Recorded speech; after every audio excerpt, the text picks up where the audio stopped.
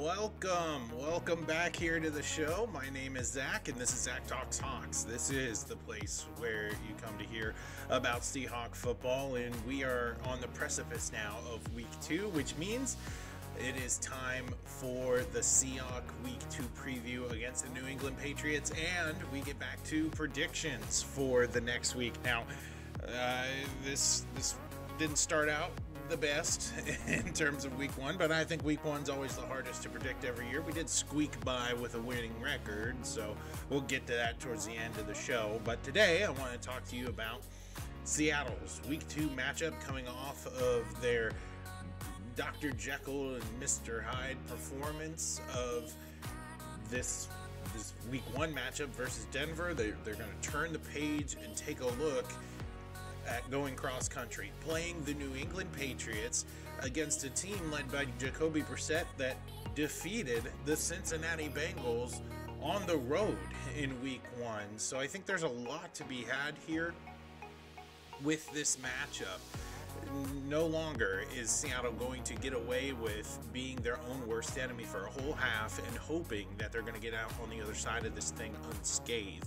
Although I do think this is a very winnable game for Seattle if they play like the team that they played like in the second half of their matchup against Denver. You're going to have a matchup here that is going to pit two very good quality defenses against one another. Here we have the Gerard Mayo era starting in New England, but yet New England is going to still continue to be a team whose defense is going to be their staple. That's going to be the thing they hang their hat on, and they're going to hope and pray that their offense comes with some identity, that Jacoby Brissett is able to foster some significant plays all throughout the game and keep the offense within striking distance, hopefully to snatch a victory away from the jaws of defeat right at the end of this thing. And to a lesser extent, Seattle, for years, it just has felt like that they're sort of geared the same way, where we hang our hat on the defense, we hope we stay in it for as long as we can, and then eke out a win right at the very end. And for the first half of the matchup against Denver, it sort of felt like more of the same. The defense was electric. It was flying to the ball. I talked about in our show last time I was on the channel about how Seattle really looks strong defensively, and schematically they're using the right players in the right positions. They're putting them in the best places that they can be the best version of themselves, and that's always what you want to see out of a sound defensive squad. But I do think the talent level on these two teams are very different from one another. I think Seattle's defense is better than New England's defense, and I also think that Seattle's run game, Seattle's identity is more solidified than New England. Last week we talked about how New England in their matchup, I said I would be very surprised if New England came with any sort of identity at all offensively throughout the whole season. They're going to have a lot of difficulty trying to find themselves. And Jacoby Brissett played an okay game, but what was able for him what happened for him, I guess I should say, was that they had just enough of a running game in order for Jacoby to then make plays, survive. The offensive line for New England is not very good, and yet they came out versus what is a historically slow starting Cincinnati club and opened up just enough opportunities for Brissett and company through the running game so that New England can score barely enough points to walk away with a surprising Week 1 W. And look, do I think Seattle is the team that we saw in the first half of the game versus Denver or in the second half? I really think Mike Macdonald did a great job at his halftime coaching adjustments to get this squad to where they want to be all throughout the season in the second half of their game. Focus on the run, open up the passing lanes for Geno, take that pressure off of what is a dilapidated already we're already through 1 week of football, and we're talking about how bad this offensive line is, but the offensive line is bad. And take some pressure off of Geno, run the ball well, try to foster some of that running game, stack the box, and then hit him deep. Geno did a good job of that last week, and I think he's going to do a better job of that this week, where historically Seattle always travels east very, very well. They're a really good travel team. Now, again, that was under Pete Carroll. That the whole process of packing up and going from one side of the country to another side of the country is could be different. We don't know from the Carroll era to the Mike McDonald era. So historically speaking, Seattle travels well. They're more talented on both sides of the football, and I do think that Seattle will walk away from New England with an East Coast win this week against a team that, look, performed well in week 1, but not a whole lot of us have a high expectation, have a high bar for the New England Patriots led under Jacoby Brissett and company. The defense is going to keep them in games for a little while. How I think this game's going to pan out, it's going to be pretty close through 3 quarters. And Seattle's just going to pull away in the 4th quarter. I don't see the roller coaster like we did in week 1 versus Denver, but I do see Seattle sort of banging their head against the wall over and over and over and over again, and ultimately that's going to prevail. Sort of like what the Detroit Lions did this past week to the Los Angeles Rams, where they especially late in the game were very stingy on the run, and then in overtime said, we're just going to run it down your throat, and we're going to dare you to stop us. I think Seattle's in a great place to face this game that way. I'd expect a huge, huge game from K9, from Kenneth Walker, and ultimately Seattle's going to win this one. I feel like it's going to be more like a 27-17 kind of game, where it does stay close for a while, but the end result, that the 10-point win, doesn't necessarily show how different these two teams are. And I really have a lot of confidence this week that Seattle's going to pull out the win here in New England. Hope you guys prove me right, and we're able to celebrate another Seattle win. Starting 2-0 for the squad would be huge, huge, considering all the injuries that the powerhouses in this division in LA and San Francisco are having very early on that could affect their long-term season outlook. This is a big opportunity for Seattle to get up 2-0 and continue moving forward in their pursuit of a division title. I don't think it's going to happen with this team, but the chance is here with an easy matchup on paper against the New England Patriots. Looking towards our week 2 predictions off of our week 1 slate, we went 9-7. Yes, we did it. I started out losing 4 of the first 7 games all throughout week 1, and I thought, man, I am gonna look really foolish starting NFL predictions, but we finished strong, finished 9-7 on the week. I'm 0 for 1 on my upset picks. I picked last week the Jets to beat the 49ers. Man, I was wrong about that matchup. They didn't miss a beat without Christian McCaffrey, and I thought that was the linchpin that held that team together, which makes San Francisco even more dangerous. Looking forward into the season as a Seahawks fan, they were able to fend off the Jets and handle them really, really well. So whiffed on my first pick, but for my upset, but we're right back to the drawing board here in week 2, starting with tonight, Thursday Night Football. Buffalo travels to Miami to play the Miami Dolphins, where Tua Tagovailoa is 1 for 7 in his matchups with Buffalo. It ain't good.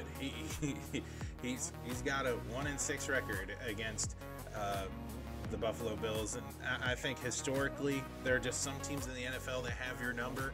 I think Buffalo, coming off of their very slow start in terms of quarterback play last week and then ending really, really strong. Josh Allen had 2 touchdowns through the air, 2 rushing touchdowns in his week 1 matchup. I think they're just going to carry this momentum. This is been talked about all season about how Buffalo looks weak, and this is their year where they're not going to be as formidable, and I think they're going to put those talks to rest, at least for now, with a pretty decisive win over the Miami Dolphins tonight on Thursday Night Football. Taking a look here as we progress through the NFL schedule, Las Vegas. You let me down, Vegas. 0-1, going against the Baltimore Ravens, who also let me down last week by a toe.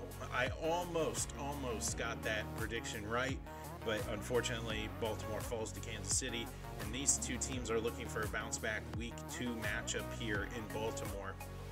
Listen, I thought the Raiders were going to come out a bit stronger than what they did in week 1, and now I'm of the mind where you gotta show me in order for me to believe in you again. I love Gardner Minshew. I love how they've built up the defense in Las Vegas. It's just a matter of coaching. Why in the world are you punting the ball in enemy territory with 6 minutes left in the game, down by 6 points? That makes no sense to me. Coaching matters in the NFL, and I think Baltimore has the major edge on coaching here in this game.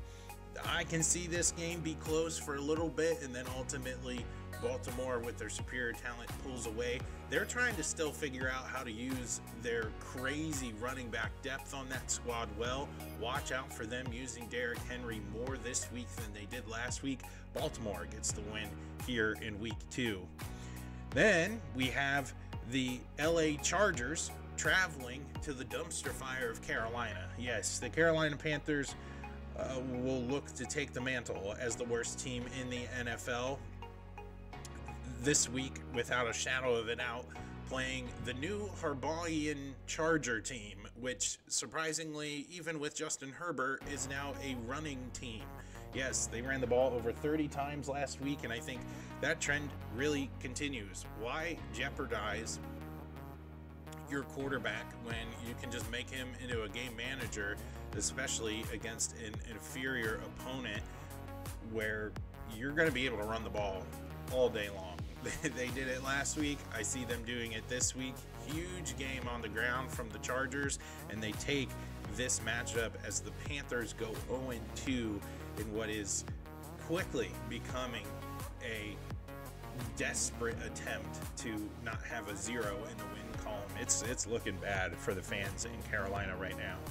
New Orleans travels to Dallas this week. New Orleans having the most surprising win in week 1 in terms of playing ability, not necessarily against who they played against, but Derek Carr balled out last week, and he's going to try to take that momentum over to Dallas, who they themselves, with their richest man on the planet, Dak Prescott, they had a ball last week against Cleveland on the road. Now we're in Jerry world, and the Cowboys rarely lose at home. They're a very good home team.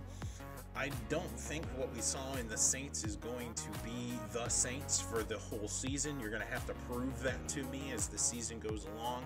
Dallas, traditionally a great home team. They're going to find out their swag a little bit more offensively against a Saints team who, let's be fair, the strength last week for them was their offense and the play of Derek Carr. We're not necessarily talking about how great the Saints defense is. I just think the talent on the offensive side of the ball for Dallas is going to be way too much for them to handle, and we're going to watch Dallas walk out of here week 2 with the W. I'm picking Dallas in their matchup against New Orleans. Tampa Bay and the Bake Show. Yes, the best quarterback in week 1. We talked about how Derek Carr was great. Baker Mayfield outdid him with a crazy game in week 1. Playing against the Detroit Lions, who, as I mentioned earlier, had their win in overtime on Monday night in what was a great game against the Rams, although I didn't pick Detroit to win their game last week. I'm also not picking Detroit to win their game this week. Call me a fool. I'm going to get burnt by them twice, but I do feel like Baker Mayfield and company are going to be a really formidable team this year, especially if this offense chugs along. There's very little questions about Tampa Bay and their defense. Their secondary can be a little shaky, but their pass rush up front is so good. And last week we saw in their matchup with the Rams. If you have a game where you're in it versus Detroit, the Rams showed that you can claw your way back in there fairly quickly. Late in the game, it became a game, and it turned into a battle. I think Baker's got that in him this year. We're gonna see again the Bake Show go on the road to Detroit and win. Yes, the Tampa Bay Buccaneers beating the Detroit Lions. A interesting matchup is happening in Green Bay this week as Indianapolis takes on the Green Bay Packers at Lambeau. Listen, I said last week Anthony Richardson, I'm expecting some big things from him. He's got a lot of talent. I hope he slides more. I hope he stays healthy, because that kid is oozing with talent. His highs are so high and his lows are so low. He can be very inaccurate, but man, when he connects, we saw the arm talent on full display last week as he was just slinging the rock around the yard for Indy. They didn't win, but the offensive blueprint for Indianapolis is there, playing against a Green Bay squad who, as we reflect on them, not just last week, but also historically, has struggled defensively. And I think Anthony Richardson is going to take advantage of a Green Bay secondary that I just simply don't think they're up for the task, even at home. You're going to see Anthony Richardson put up gaudy numbers against the Green Bay Packer defense. I'm picking Indy going on the road and defeating Green Bay. Then, moving forward into some of the slates later on Sunday, we see Cleveland Browns going to Jacksonville to play the Jaguars. Oh, what can we say about Cleveland that hasn't already been said by all the pundits? It is getting bad in Cleveland, especially with the Deshaun Watson new allegations that are coming out. Maybe that's a good thing for the fan base. Maybe they can get out of his contract early. But Deshaun Watson is not going to be the quarterback that we've seen in Houston. He's shot. You can see how he looks on the field. It's not a good showing from him last week. It won't be a good showing from him this week playing the Jacksonville Jaguars and Trevor Lawrence. I think Trevor's going to start laying some good foundational bricks here for him to have a good season this year, and we're going to see Jacksonville take the win at home against a Cleveland team who many thought was going to contend for the AFC North. I'm just not seeing it anymore. Even after week one, I'm just not seeing it anymore. Jacksonville with the win. San Francisco travels to what is a surprising for many, not for me because I picked them, Minnesota Vikings team with Sam Darnold. Yes, Sam Darnold wins as he plays the New York Giants. It's really cool to see Sam Darnold sort of bounce back and come into his own, but is it just a 1 week thing, or is it the whole season thing, right? Is what we're seeing from Sam Darnold what we're finally going to see from him all throughout the year, or was it just he played a really bad team and so he had a really good game? Well, look, I'm not picking against San Francisco. San Francisco is a really, really good team. And last week I picked against them because I thought their injuries and I thought their holdouts and I thought their drama in the offseason would affect them. That just wasn't the case. That wasn't the case at all. In fact, even with the backup running back, they got like Christian McCaffrey Jr. back there running all over guys. I think San Francisco wins this one big in Minnesota this week. You're going to see San Francisco flex their muscles and say, we are the favorites from the NFC to go to the Super Bowl. San Francisco takes this one big time in Minnesota this week. We already talked about Seattle and New England. I'm, of course, picking Seattle. New York Jets going on the road playing the Tennessee Titans. Oh, man. I talked last week about Will Levis, and I talked about how, as a Penn State fan, I saw him up close. I know what he is, and now the world knows what he is. He can be a suave guy that wants to sell mayonnaise, perfume, all that he wants, and try to meme it up and take advantage of his 10 seconds of fame. It's not going to happen. His days are numbered in Tennessee. I simply don't see the Tennessee Titans moving forward with Will Levis past this season, because what I saw in his performance last week, where his head coach came out and said it'd be better for us to just punt on first down because Tennessee's defense won them the game. That's what I saw. That's what I see out of Will Levis. If he's not hurt, he's doing that kind of stuff. His highs are okay, but his lows are just back-breakingly low. This, for me, is a no-brainer. I think Aaron Rodgers and company, they're going to start gelling on offense. Didn't have a great week one performance. I picked them in the upset last week. I think Aaron Rodgers is going to bounce back. This is the perfect team for the Jets to bounce back against. Jets taking on the road in Tennessee. The Giants, the other team that plays in MetLife, is also on the road this week, going to play Mr. Daniels and the Washington Commanders on the road.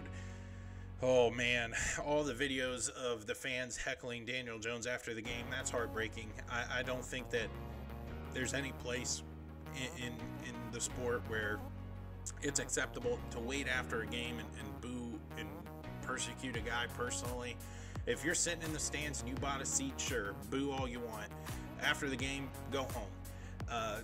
This is Daniel Jones's bounce back opportunity against a team that I think the Giants can beat on the road. I don't know how, and I think I'm only picking them because I feel sorry for Daniel Jones. I really, really hope that he has a decent week and the heat can get off of him for 1 week after an atrocious week one showing. I'm going to pick the Giants. I don't know why, but I'm going to pick them to beat the Washington Commanders. This is my upset of the week. The Los Angeles Rams going on the road to Arizona. Yes, it is going to be an upset because these two teams are even by record, but they are not even on paper. On paper, this would suggest that the Rams win this game. But I do feel like the injury to Puka Nacua and different offensive line injuries is going to hinder the LA Rams for quite a little while. Nacua is out at least until week 5, and we're going to see a LA Rams team that's going to be fighting with one hand behind their back versus an Arizona team who's looked pretty solid. They were an upstart team last week, playing it against Buffalo, in Buffalo, and taking it to the Bills for quite a long while in that game. I think with the home crowd on their side, this is my upset of the week. Arizona gonna take it against their division rival, the Los Angeles Rams. They're going to go down, and the NFC West is going to be flipped upside down with a whole bunch of expectations just being shattered, blown out of the water as Arizona claims this win.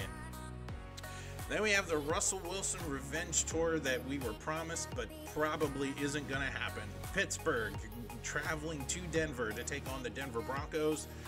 Russell Wilson standing in pads last week, and Atlanta, when he's inactive, is probably the most Russell Wilson thing I have ever seen in my life.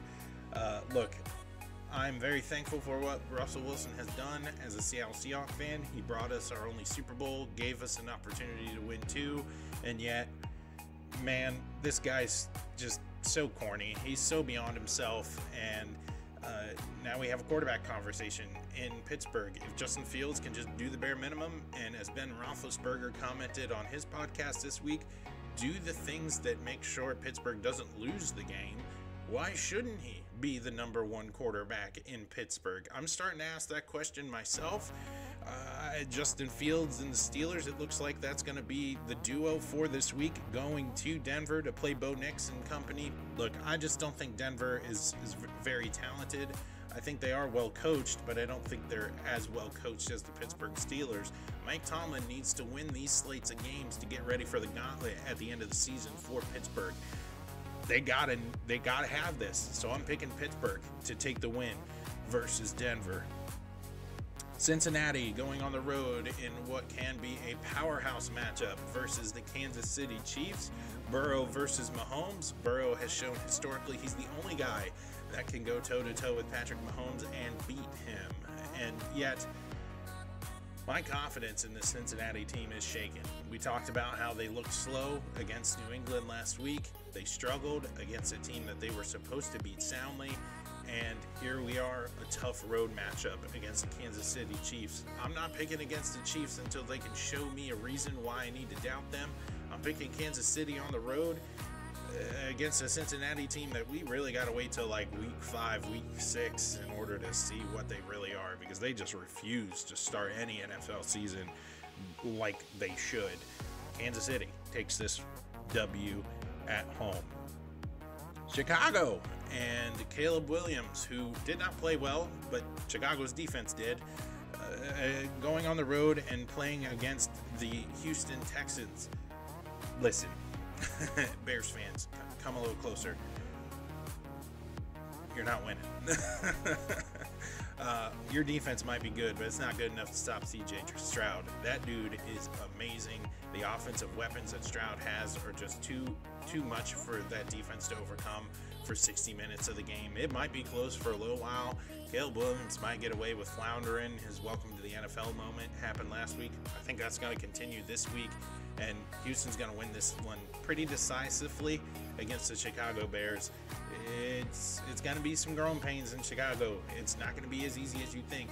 And Houston, they're on a roll right now. And I'd be really surprised if the Bears pull this one out. That's why I'm not picking them. Atlanta on the road with what is possibly a banged up Kirk Cousins. He didn't look very good. He didn't look very mobile, but he's old. And he's coming off a torn Achilles. So let's give him some grace. They're on the road playing against the Philadelphia Eagles. I think Philly's going to win this game simply because the running game's too good. We looked at Saquon Barkley and what he did last week, and it reminded us Penn State fans of all the things we saw at Penn State for years. That dude is electric. You can put him in open space and he's making everybody miss. He's just got to find the hole to do so. And I think with this Philadelphia offensive line, he's able to be put in situations where his talents can then flourish, unlike what happened to him in New York. He instantly has become a really good pass catcher out of the backfield. He's not stretching out for Daniel Jones' errant passes anymore. Jalen Hurts is swinging him the ball. There's just way too many weapons on this Philadelphia team for this Atlanta defense. Although I gotta give Atlanta some credit, their defense, is good on paper. I just don't think they're good enough to beat the Philadelphia Eagles.